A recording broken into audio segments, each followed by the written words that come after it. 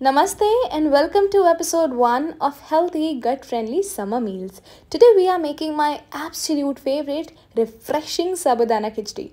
To make this, heat half teaspoon of desi ghee in a pan and add 2 tablespoons of raw peanuts and fry them until golden.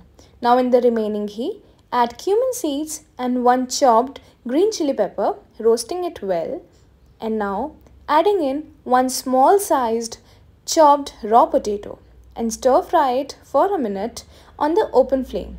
Now adding in 1 medium sized chopped carrot and stir fry for the next 3 minutes. Adding a little salt, giving them a good mix, and adding in 1 chopped tomato and cooking for another minute. Now adding in soaked sabudana, mixing everything well.